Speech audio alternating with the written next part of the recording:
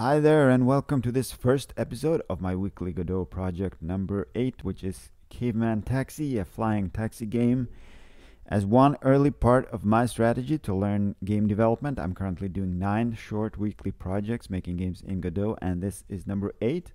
So then I got one more to do after this, and then it's off to a little larger projects, the first of which will last 4 weeks.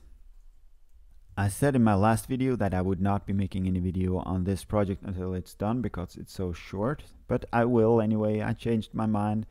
I started a little bit on this project yesterday, and to be honest, I'm quite stoked about it. I'm having a real good time, so I just like to share this. So I just ripped some graphics from images found on the internet and made some assets in Pixel Edit, which is what I use for simple graphics. And for background, this is a blatant ripoff of a 1992 game called OOG, which is abandonware, so there should be no copywriting issues here. And anyway, this is just a hobby project and not a commercial game. I think that part of the reason why I find this fun is because it looks really pretty and cute, I think.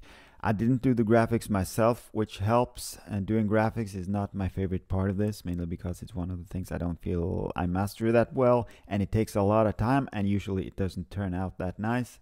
And also, for now, I think the movement of the taxi works reasonably well. It moves a bit sluggish, which I think it should, and as more stuff will be put into the game, I'll just see how and if I need to tweak this to make it work really nice. So I'll be working today and tomorrow on this, and that will be it. What I'm going for now is just to have one level and a continuous stream of customers asking to be transported somewhere. I will try to implement some of the obstacles from the original game in this one, like water and the puffing dinosaur. And then it will be quite simple, just a concept prototype thing, no menus, no ending, just continuous gameplay all along. Alright, so I'll leave it with this. If you enjoyed this, please hit the like button, that will be much appreciated. And also please subscribe if you want to follow me on my quest to learn game development, which I will be chasing for all of next year. So thanks for watching, take care, and I hope to see you in my next video coming up tomorrow or Wednesday.